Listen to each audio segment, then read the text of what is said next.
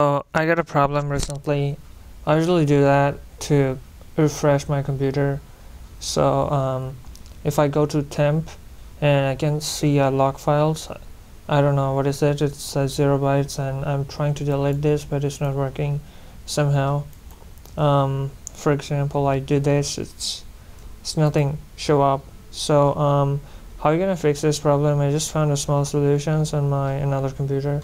So you're gonna go to run and type msconfig.exe. So once you're gonna type that, you're gonna press OK.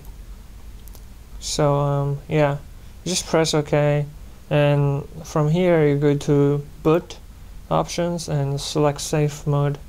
Select safe mode and check this minimal, and click apply and press OK.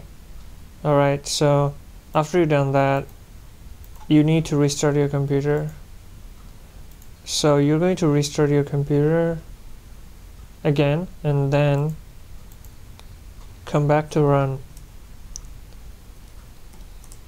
Alright, and then try to delete this thing, and hopefully it's going to work.